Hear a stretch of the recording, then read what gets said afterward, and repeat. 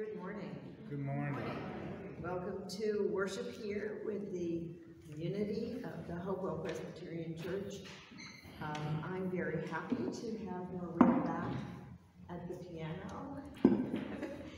And I understand she was here yesterday for service that was very well attended to send off one of the saints of the church to glory. So we're happy to have her and to be together today.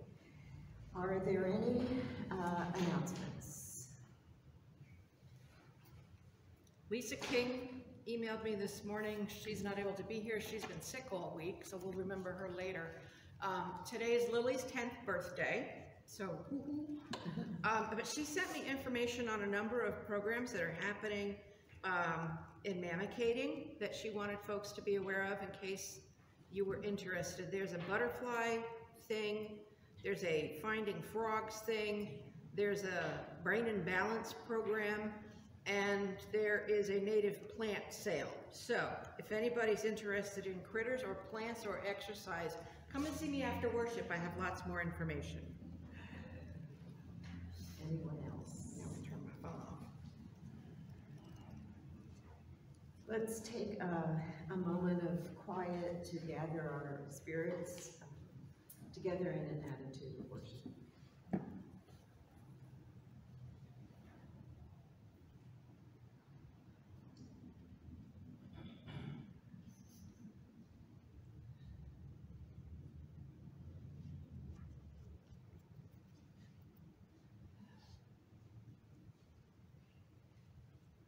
Please join me now in the responsive call to worship printed in your bulletin.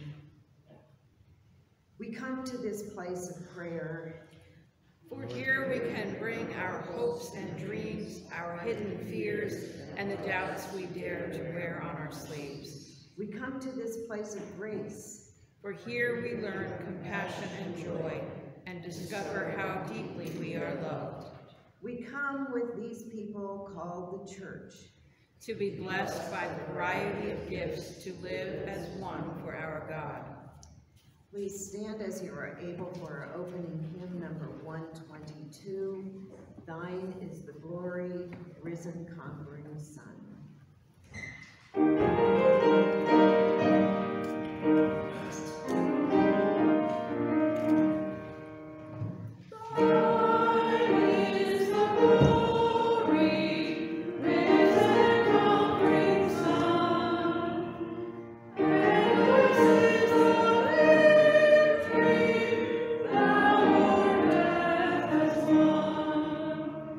Angels in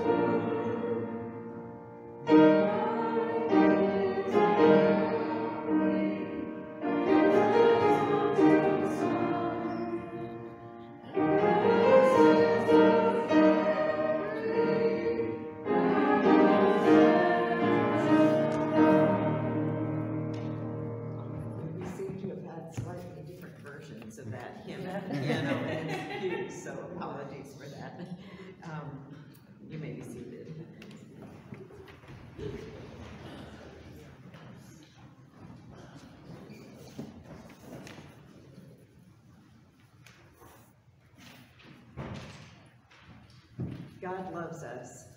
God wants to forgive us. God does forgive us. But it's better for us if we confess what we need to have forgiven. So please let's join together now in the unison prayer of confession. God of glory, we are so busy watching the skies for signs of your presence that we forget to look around to see those we can serve in your name. We are so intent on finding just the right way to tell someone off that we forget the words of reconciliation you have taught to us. We are so convinced we can figure out your schedule that we forget to open ourselves to the presence of your Spirit within us. Mighty source of our lives, forgive us for all that we have done to others. Fill us with the wisdom to resist evil in our lives and strengthen us in that faith which is given to us through Jesus Christ, our Lord and Savior. Amen.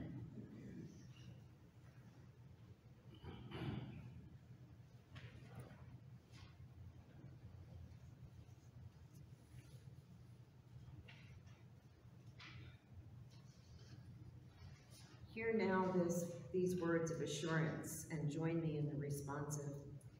In the beginning was God, and at the end will be God.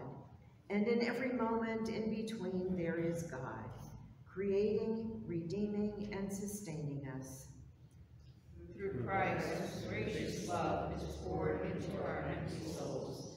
Through the Spirit, peace becomes a gift that we can share with those around us. Thanks be to God. Amen.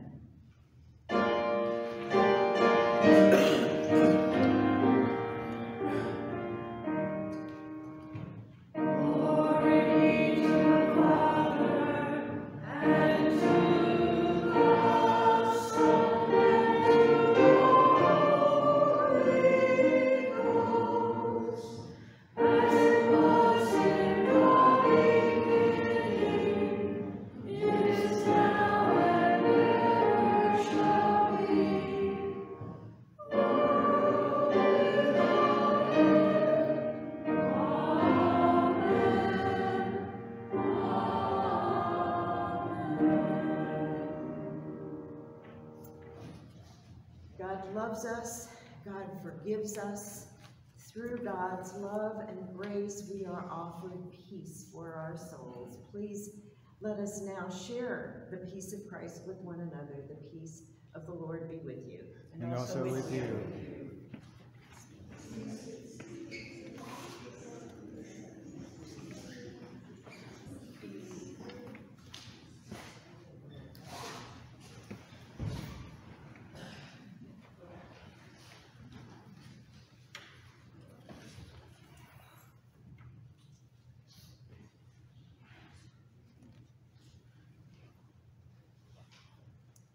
Please join me in the unison prayer for illumination printed in your bulletin.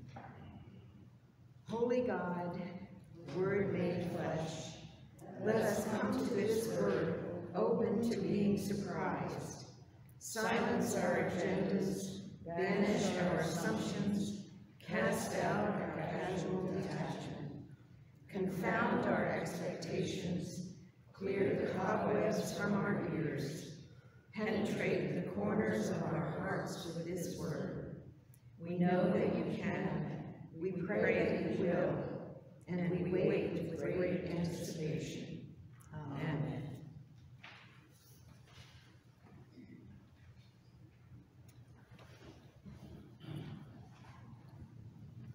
Our first reading is from the letter to the church at Ephesus, chapter 1, verses 15 through 23. And Paul writes, I have heard of your faith in the Lord Jesus and your love toward all the saints. And for this reason I do not cease to give thanks for you as I remember you in my prayers. I pray that the God of our Lord Jesus Christ, the Father of glory, may give you a spirit of wisdom and revelation as you come to know him, so that with the eyes of your heart enlightened, you may know what is the hope to which he has called you. What are the riches of his glorious inheritance among the saints? And what is the immeasurable greatness of his power for us who believe, according to the working of his great power? God put this power to work in Christ when he raised him from the dead and seated him at his right hand in heavenly places, far above all rule and authority and power and dominion, and above every name that is named, not only in this age, but also in the age to come. And he has put all things under his feet and has made him the head over all things for the church, which is his body, the fullness of him who fills all in all. Our second reading is from the opening of the book of Acts, which, as you know, is sort of a continuation from the Gospel according to Luke, written by the same author. In the first book, Theophilus, I wrote about all that Jesus did and taught from the beginning, until the day when he was taken up to heaven, after giving instructions through the Holy Spirit to the apostles whom he had chosen. After his suffering, he presented himself alive to them by many convincing proofs, appearing to them during 40 days and speaking about the kingdom of God. While staying with them, he ordered them not to leave Jerusalem, but to wait there for the promise of the Father. This, he said, is what you have heard from me. For John baptized with water, but you will be baptized with the Holy Spirit not many days from now. So when they had come together, they asked him, Lord, is this the time you will restore the kingdom to Israel? And he replied, it is not for you to know the times or periods that the Father has set up by his own authority, but you will receive power when the Holy Spirit has come upon you, and you will be my witnesses in Jerusalem, in all Judea and Samaria, and to the ends of the earth.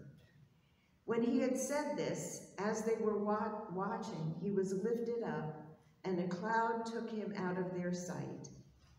While he was going, and they were gazing up toward heaven, suddenly 2 men in white robes stood by them.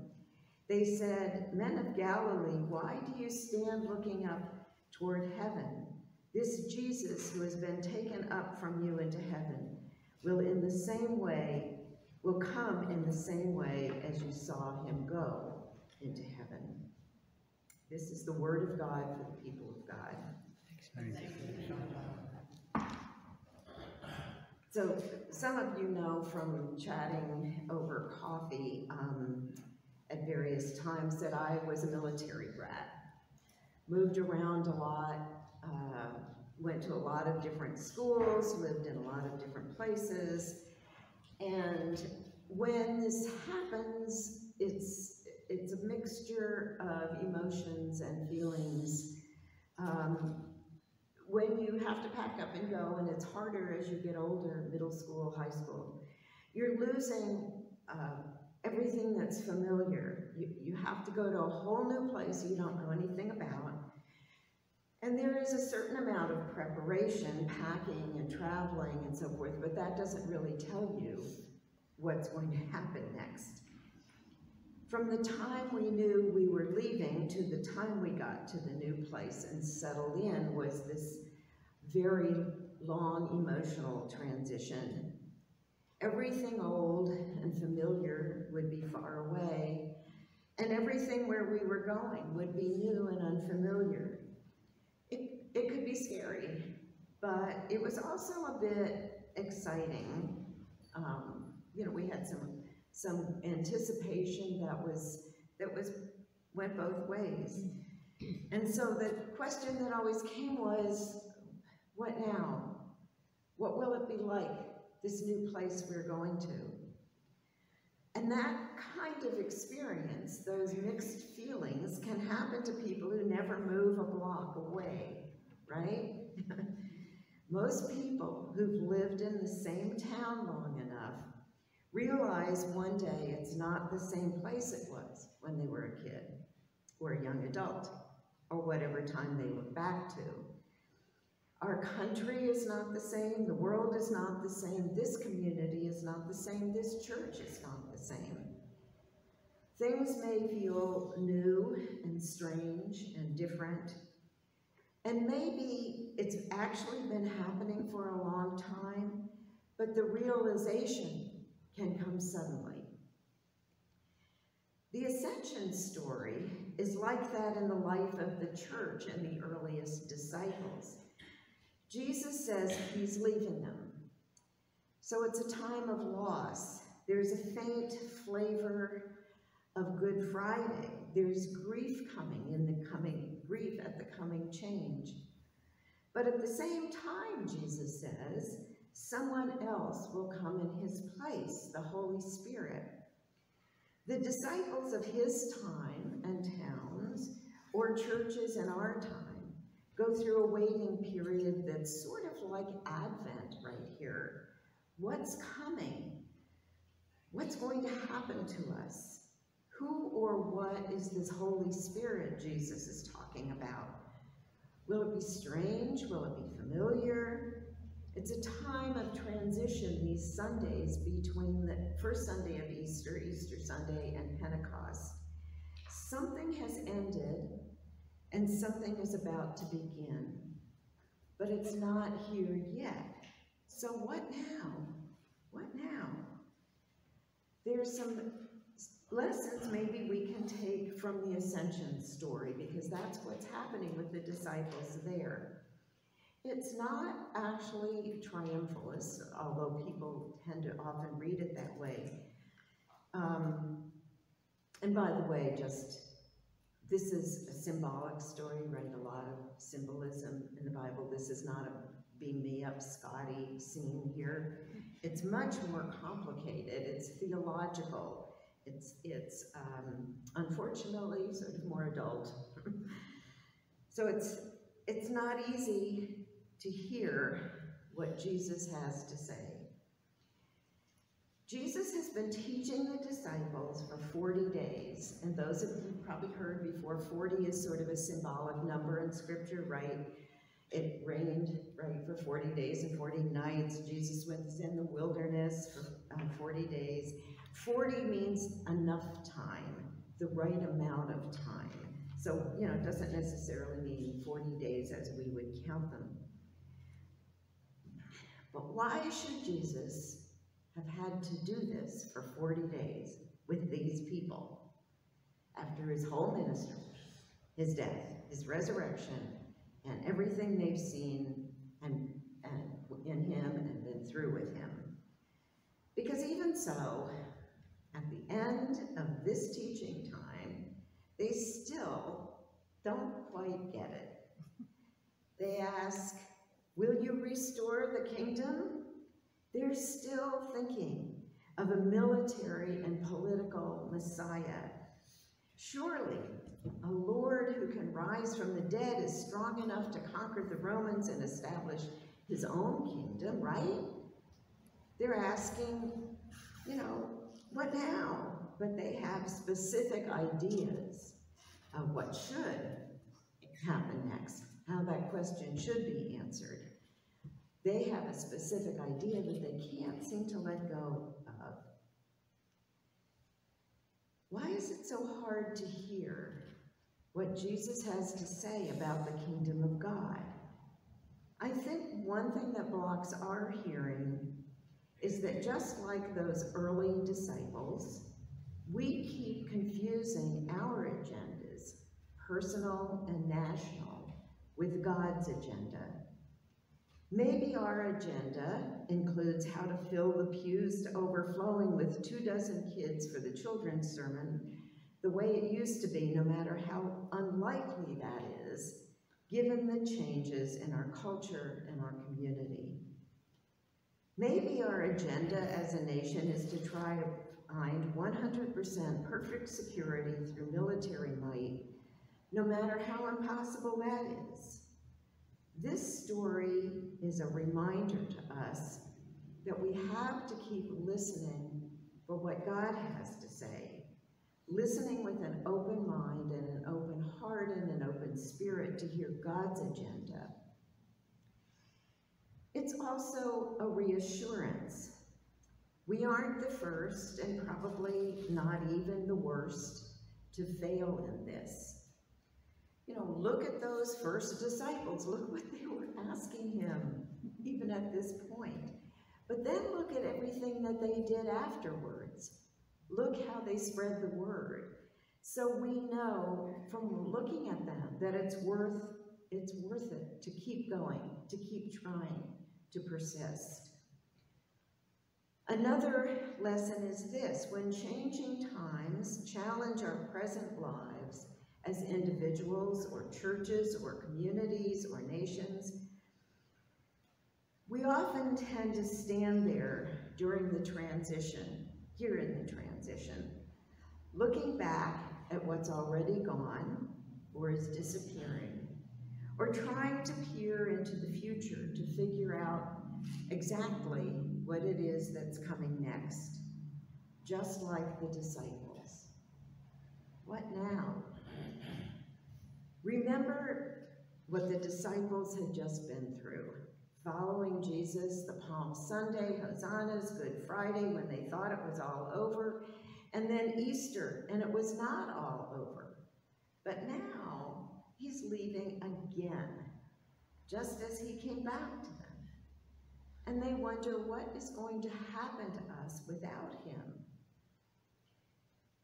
There are so many times of waiting, of transition in our lives, wondering what's going to be next in life. Not just moving around physically like I did in my childhood. Sometimes there are happy events with transition periods. Young adults leave home to go to college or the military or to start work somewhere. A new baby is always a challenging transition, and most usually, especially the first time. The last child leaves home, we retire. Sometimes transition events are not happy. We get laid off from work and feel helpless or useless. A marriage ends in divorce, someone goes off to war, a loved one gets ill or dies. Physical illness strikes us with frailty, stroke, or disease, or just ordinary aging. The underlying questions for us will always be the same. What now? What will happen next? What's going to happen to me? How will it be? Will my child, my husband, my friend be okay? Will I be okay? So these are normal reactions. These are regular reactions that everybody has. And it's okay to have those feelings and ask those questions. What's important is how we go about hearing an answer. Another lesson, third lesson from today's text, as in all of Scripture, these questions actually get answered, but not in obvious ways. So the disciples say, what next? What's going to happen? And Jesus says, it's not for you to know. It's not for you to know what God's times and periods are. We keep wanting definite answers. It's human. When? How? What? It's absolutely human nature. I do it all the time. We all do it. It's hard to let go of the notion that we have a right to know these things. It's hard to accept that it's not our business to know the future. What we are told by way of an answer is that we are not to keep standing around, gazing into the heavens, looking for the second coming, or looking for what was past, or looking for life after death, or even into the future of our own lives. Our business is to keep our eyes on the life we have now, in the place we are now. To be witnesses, as Jesus called his disciples, to be witnesses to the ends of the earth. In this end of the earth, in whatever ways we can do that. And then once we are willing to listen to what God says, willing to stop gazing into the past or trying to see into the future, we will be given what we need to do our business, to do that work, God's business, right here, right now. We will receive the Holy Spirit with power, as Paul says in that letter to the church at Ephesus. He speaks of the immeasurable greatness of power available to us and prays for a spirit of wisdom and revelation. That is discernment, to know the power we already have, to know the hope we already have, to know the glorious inheritance we have as children, beloved children of God. And we don't have only, every day we should thank God for this, we don't have only our own power to deal with those what now transitions. We have hope and trust that the same God who raised Jesus from the dead and raised him to rule over everything and everyone for all ages, that same God will empower us to rise into new lives. When I was a child and made all of those moves, I didn't know what would happen, but I trusted my parents and went where they took me, knowing that wherever we went, I would be cared for and protected in the new places, just as I had always been in the places we'd been before. What now moments can arise at whatever time of life we're in. We are, in fact, whether we think about it or articulate it, we're always in transition, always. It's rarely very dramatic and often not even noticeable at the time. But we are always in transition from our past to our future, from this life to new life in Christ, always becoming something new and different.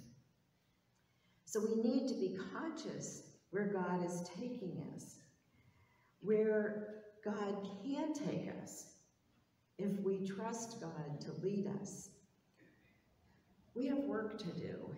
We don't have time to be gazing up or gazing back at the way it used to be, or even very far forward.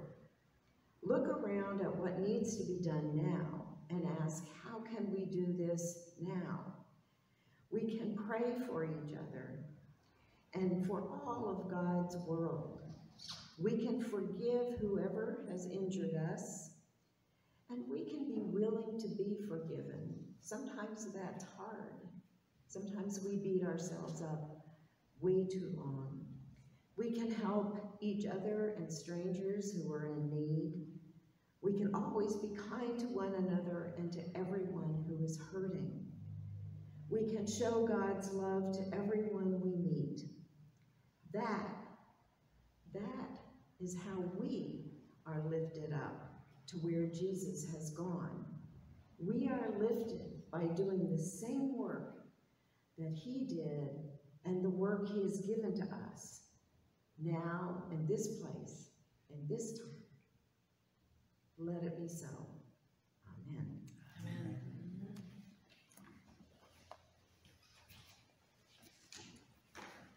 Our responsive hymn is number 423, Jesus shall reign where'er the sun. Please note that we're going to sing verses 1, 3, and 4. 1, 3, and 4.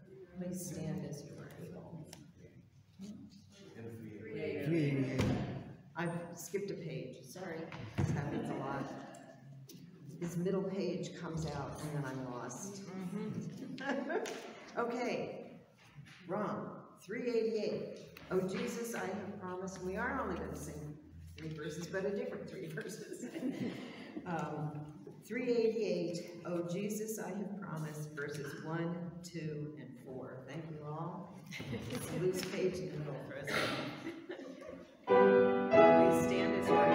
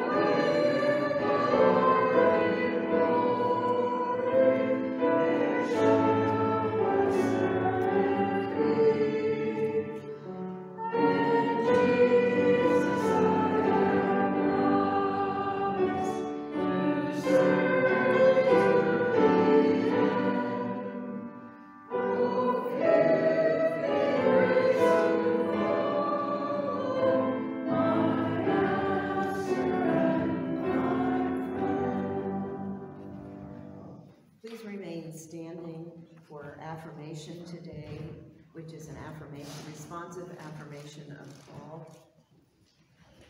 Let us affirm what we believe. We believe in Jesus the Christ. Yet Easter has come and gone. The lilies have faded and fallen. The crowds have slipped away. We believe in the life and teachings of Jesus. Real life has crept into our worship, sharing losses with our friends, saying goodbye to choirs for the season. We believe that Jesus was betrayed, he suffered and died. We begin to wonder if it really matters. Does our faith really affect our lives? Does God make a difference in the real world? We believe in resurrection, that suffering and even death are not the final word, that God can and will triumph even over death. Amen. You may be seated. Just want to say about that glitch, wrong hymn and everything. When we do the preparation, very beginning, we say, let's have a moment of silence, gather our hearts for worship. Pretty much every week what I am praying is, help me, help me, help me, help me. Just want you to know.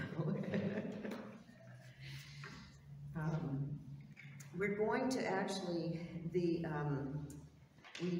don't have the lengthy prayers of the people during the great prayer, because of the great prayer of Thanksgiving with communion, but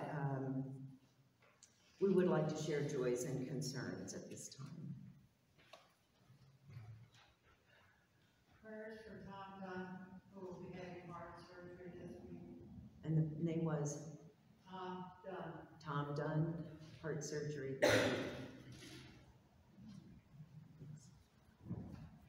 Prayers for our great nephew Beckham. He's just less than 2. I'll preface this, my things are going in the right direction. Came back from a beach vacation with sand in his eye, went to the eye doctor, and not only was there sand, but there was cancer behind his left eye. They're up in the Rochester area. They were looking at some of the specialists down in Philadelphia, but someone had been trained and done a lot of work with the people in Philadelphia.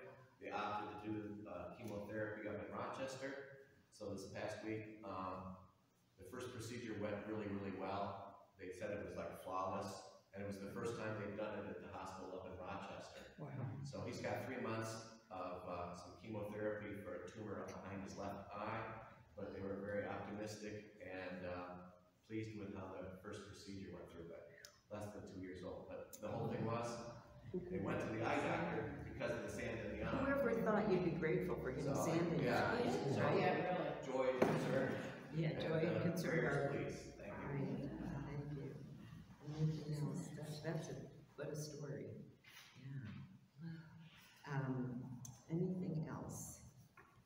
Then, as we are invited every week to offer the gifts of our lives and the special gifts that we have been given, we are also invited to return to God a portion of the material gifts that we have been given.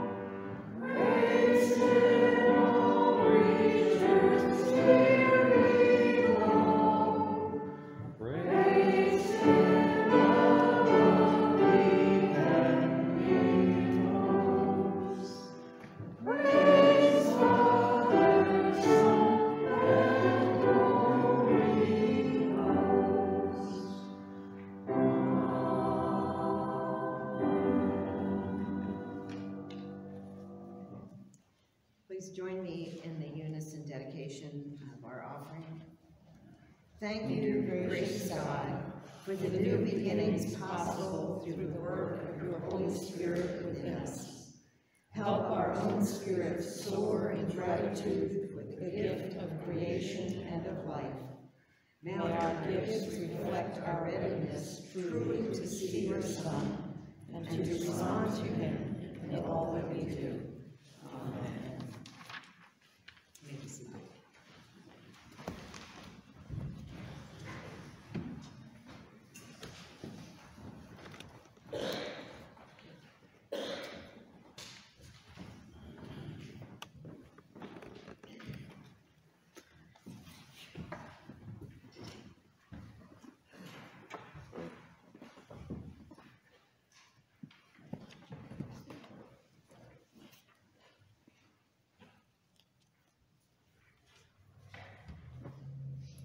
Please follow along and join me in the parts that are bolded in the service of the Lord's table.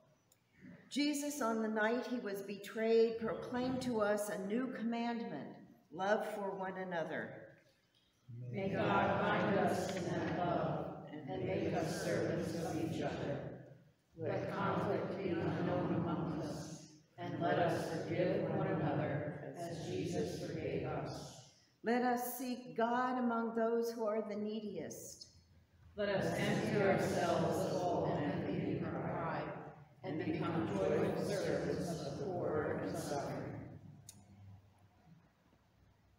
Left out a line, but you know it. The Lord be with you. And also with you. Lift up your hearts. We lift them up to our God. Let us give thanks to God, for God is good. Holy, holy, holy, God of power and majesty, heaven and earth are full of your glory, O God most high. Let us pray. It is truly right and our greatest joy to give you thanks and praise, God of majesty and splendor. By your power you created all that is, making a universe out of chaos and ruling over all things in love. Throughout the ages, you called your people to love and serve you and to be your light among the nations. When we failed you, you did not fail us and sent prophets to call us back to your ways. We praise you that in the fullness of time, you revealed your love by sending your son, Jesus, to be the light of the world. He came to heal our brokenness and to set before us the ways of justice and peace. Baptized by John in the Jordan, he lived for you, spoke your truth, showed your love, and gave himself for others. In his death on the cross, he overcame death. Rising from the tomb, he raised us to eternal life and made with us a new covenant by water and the Spirit. Gracious God, pour out your Holy Spirit upon us and upon these your gifts of bread and wine, that the bread we break and the cup we bless may be the communion of the body and blood of Christ. By your Spirit, make us one with Christ, that we may be one with all who share this feast, united in ministry in every place. As this bread is Christ's body for us, send us out to be the body of Christ in the world. Illumine our hearts, O God, with the radiance of Christ's presence, that our lives may show forth his love in this weary world. Teach us to befriend the lost, to serve the poor, and to love both neighbors and enemies as you have loved us. Keep us faithful in your service until Christ comes in final victory, and we shall feast with all your saints in the joy of your eternal realm. Through Christ, with Christ, in the unity of the Holy Spirit, all glory and honor are yours, Almighty God, now and forever. If you've been here on one of the few occasions when I've been able here for a first Sunday to serve communion, you will know that I have said before how much I love the communion service because it represents how loved and how forgiven and how accepted we are. Because as the words say, on the night, the very night that Jesus was betrayed by his best friends, his followers, on that very night, he took bread and blessed it and broke it and gave it to them, saying, "This is my body given for you. Take, eat, do this in remembrance of me." And in the same way, after the supper was over, he took the cup and he said, "This is the cup of the new covenant in my blood, which is poured out for the forgiveness of sins. Take this cup and drink it in remembrance of me. Every time we gather at this table and eat this bread and drink this cup, we proclaim Christ's saving death until he comes again. And sisters and brothers, come again, he will. These are the gifts of God for the people of God.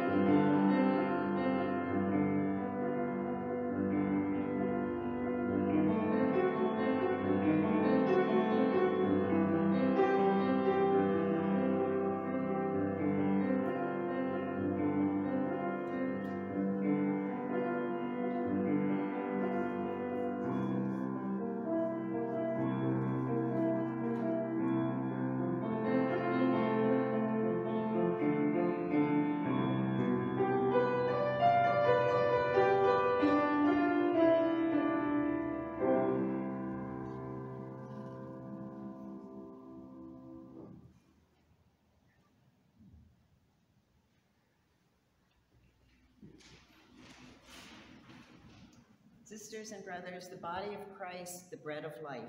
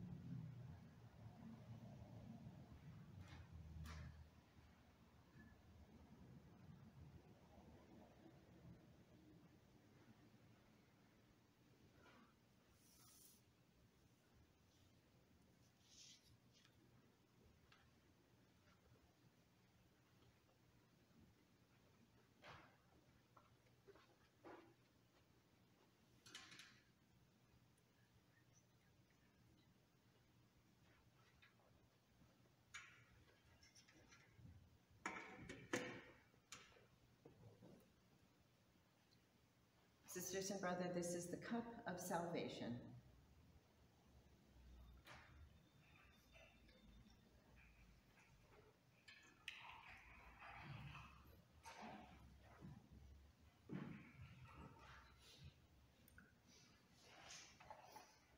Please join me in the unison prayer after communion printed in your bulletin. Holy God, we have feasted in memory of the night Jesus was betrayed, and in the confidence that we will feast again with him in glory. We give you thanks for the gift of this meal, shared among friends.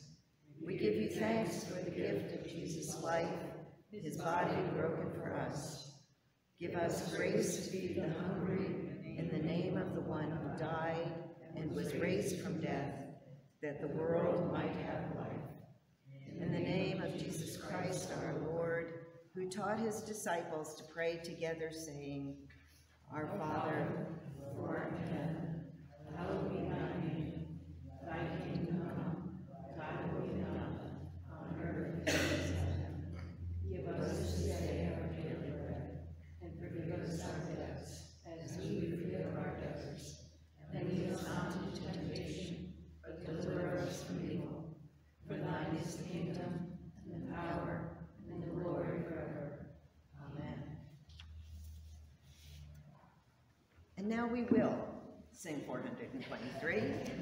Jesus shall reign where'er the sun. And we will sing verses 1, 3, and 4. 1, 3, and 4.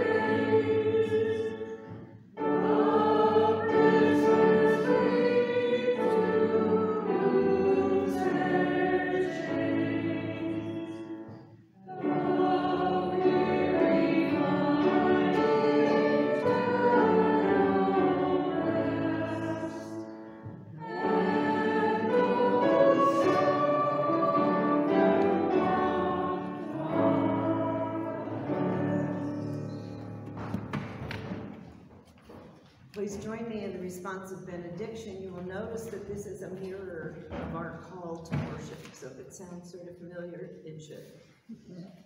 We leave this place of prayer to join God in listening to the hopes and dreams, the hidden fears and doubts of our neighbors. We leave this place of grace to share the compassion and joy of Jesus with others, so they will discover how deeply they are loved. We leave to be with the people of our world, so the Spirit might bless us with their rich gifts, so we may discover our oneness in God.